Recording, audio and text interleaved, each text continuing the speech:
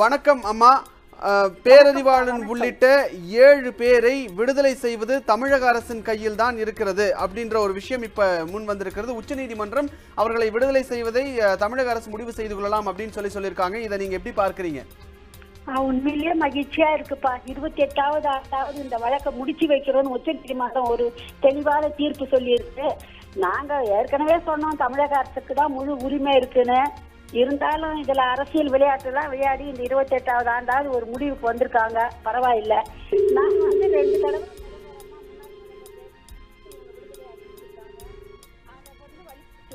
முதல்வரை சந்திச்சு இன்னைக்கு அல்லது நாளைக்கு இந்த குழந்தைங்களோட வாழ்க்கை தான் பாதிக்கப்பட்டது போதும்பா. இனிமேலாவது அவங்க இந்த வெளி உலகத்தை பார்க்கணும். அதுக்கு நீங்க எல்லாரும் துணை நிக்கணும்ப்பா. நாங்க முதல்வர்கிட்ட கோரிக்கை வைக்கும் போது அதுதான் நான் இப்ப உங்களுக்கு வேண்டுகோளா வைக்கிறேன். அம்மா, தமிழக அரசுக்கு இது தொடர்பா நீங்க என்ன கோரிக்கை வைக்க விரும்புகிறீர்கள்? தமிழக அரசு அதை செய்யுங்க. கவர்னர் கிட்ட நீங்க பரிந்துரை வாங்கி உடனே இவங்களை விடுதலை செய்யுங்க. 28 ஆண்டு அவங்க வாழ்க்கை பாதிக்கப்பட்டது போதும். இனிமேலாவது அவங்க வெளி உலகத்தை காணட்டும் அப்படின்னு சொல்லுவேன்ப்பா, எழுதுவேன்ப்பா. அம்மா, இப்போ தமிழக முதலமைச்சரை இனி எப்ப நீங்க சந்திக்கிறதுக்கு நேரம் கேட்க இருக்கிறீர்கள்? இது குறித்த ஒரு உச்சநீதிமன்றத்தினுடைய அறிவிப்பு வெளியாகி விட்டது. நான் எப்பவுமே நேரம் எல்லாம் கேட்டு இருக்கிறது இல்லப்பா. எனக்கு தோன்றத உடனே செய்வேன் நானு. ஏன்னா இப்ப காலம் கடத்த முடியாது. இது மாதிரி ஒரு செய்தி வந்த பின்னாடி உச்சநீதிமன்றமே மாநில அரசுக்கு உரிமைன்னு சொன்ன பின்னாடி நான் காலம் தாழ்த்த முடியாது. உடனே முதல்வரை நான் சந்திக்கிறதுக்கு இந்த முழு விவரமும் எனக்கு வேணும். முதல்ல இந்த வழக்கோட முழு விவரம் வழக்கறிஞர்கள் சொன்ன பின்னாடி நான் தம்பிங்களோட போயிட்டு முதல்வரை சந்திப்பேன்ப்பா. அம்மா, நீண்ட ஆண்டுகளாக நீங்க இவர்களுடைய விடுதலைக்காக தொடர்ந்து போராட்டம் நடத்தி கொண்டே இருக்கிறீர்கள். அது எமோஷனலான ஒரு விஷயமாக பார்க்கப்பட்டாலும் நீங்க தொடர்ந்து இதை வலியுறுத்தி கொண்டே இருக்கிறீர்கள். இந்த 7 பேரை விடுதலை செய்ய வேண்டும் என்பதற்கு நீண்ட நெடிய ஒரு போராட்டத்தை நடத்தி கொண்டிருக்கிறீர்கள். இது குறித்து அமைச்சர்களிடமும் நீங்க தெரிவிச்சிருக்கீங்க. CV சண்முகம் அவர்கள் நிதித்துறை சட்டத்துறை அமைச்சர் CV சண்முகத்திடம் நீங்க தொடர்ந்து தெரிவிச்சிருந்தீங்க. அந்த நிலையில தமிழக முதலமைச்சர் கிட்ட இப்ப உச்சநீதிமன்றத்தினுடைய இந்த தீர்ப்பு வந்ததை இந்த தீர்ப்பை மேற்கோள் காட்டி நீங்கள் சொல்ல வேண்டி நினைக்கக்கூடிய விஷயம் என்ன?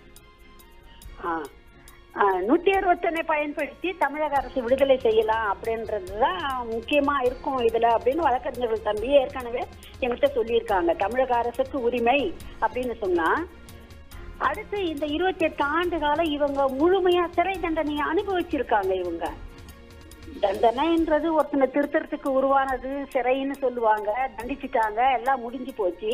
நாங்க அததான் ஏற்கனவே சொல்லிட்டு இருந்தோம். இவங்களை ஒன்னும் இப்ப உடனே இவங்களை விடுதலை செய்யலையே. 28 ஆண்டு வாழ்க்கையை அழிச்ச பின்னாடி தானே இவங்களை விடுதலை செய்யணும். உத்தரவே வந்துருச்சு மத்திய உச்ச நீதிமன்றத்துல.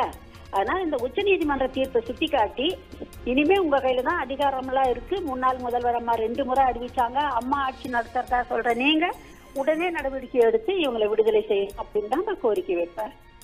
ஆமா, பரோல்ல வந்த பொழுது நீங்க சொன்ன ஒரு விஷயம், என்னுடைய மகன் பேரறிவாளனுக்கு நான் திருமணம் செய்து வைக்க ஆசைப்படுகிறேன் அப்படின்ற மாதிரியான விஷயங்கள்லாம் சொல்லியிருந்தீங்க.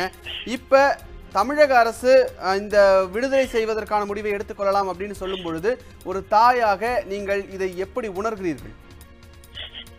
குழந்தை வாழ்க்கைய வச்சுட்டாங்கப்பா. என்னால அதை தாங்கவே முடியல. ஒவ்வொரு நாளும் நான் நினைச்சு வேதனைப்படுறேன். ஆனா என் கையில எதுவுமே இல்லையே. இவ்வளவு நல்ல குணங்களோட இருக்கிற என் குழந்தைக்கு வாழ்க்கை இல்லாத போயிடுச்சுன்ற வேதனை எனக்கு இருக்கு. ஆனா என் புள்ள வெளியே வந்தான்னா அதை எப்படியாவது சரி பண்ணணும்லாமா நான் இப்ப நினைக்கிறேன் இந்த வினாடி. அதனால சீக்கிரம் இவங்க அதுக்காவது ஒரு உணர்வை புரிஞ்சு உடனே நடவடிக்கை எடுத்தாங்கன்னா ரொம்ப நல்லா இருக்கும். எனக்கு மகிழ்ச்சியா இருக்கும்பா. இது காலத்தை ஆழ்த்தக்கூடாதுப்பா. எதுக்காகவும் போதும். இந்த 28 ஆண்டுகள் இவங்க வாய்தா வாங்கி எங்க வாழ்க்கையில விளையாடினது. இனிமேலாவது உடனே இதுக்குண்டான தீர்வை காணணும்ப்பா மாநில அரசு. அதுதான் என்னோட இதுகோளா வைக்கிறேன் நான் இப்ப. அம்மா, இப்போ உச்சநீதிமன்றம் இந்த தீர்ப்பை வழங்கி இருக்காங்க. நீங்க உங்களுடைய வட்டாரத்துல உங்களுடைய அந்த அட்வொகேட்ஸ் அவங்க கிட்ட எல்லாம் நீங்க பேசுனீங்களா? அவங்க என்ன சொல்றாங்க? இன்னும் இல்லப்பா, இன்னும் இல்ல. எல்லாம் நிருபர்களா தான் பேசுறாங்க. முதல்ல சன் டிவில பேசினாங்க, அதுக்கப்புறம் மத்த டிவில பேசினாங்க, புதிய தலைமுறையில பேசினாங்க. அது பேசிட்டே இருக்கும் போதே ஒவ்வொருத்தரா கால் பண்ணிட்டே இருக்கும்போது உங்களது அதெல்லாம் கட்டாச்சு. இன்னும் யாருக்கிட்டுமே நான் பேசலப்பா. செய்தியை பார்த்துட்டு தான் நான் பேசிட்டு இருக்கிறேன். நன்றிப்பா. உண்மை செய்திகளை உங்கள் கண்முன் கொண்டு வரும் காவிரி நியூஸின் யூடியூப் சேனலை சப்ஸ்கிரைப் செய்யுங்கள். நொடிக்கு நொடி நாட்டு நடப்புகளை தெரிந்து கொள்ள kaaverinews.tv, Facebook, Instagram, Twitter போன்ற சமூக வலைதள பக்கங்களோடு எப்போதும் இணைந்திருங்கள்.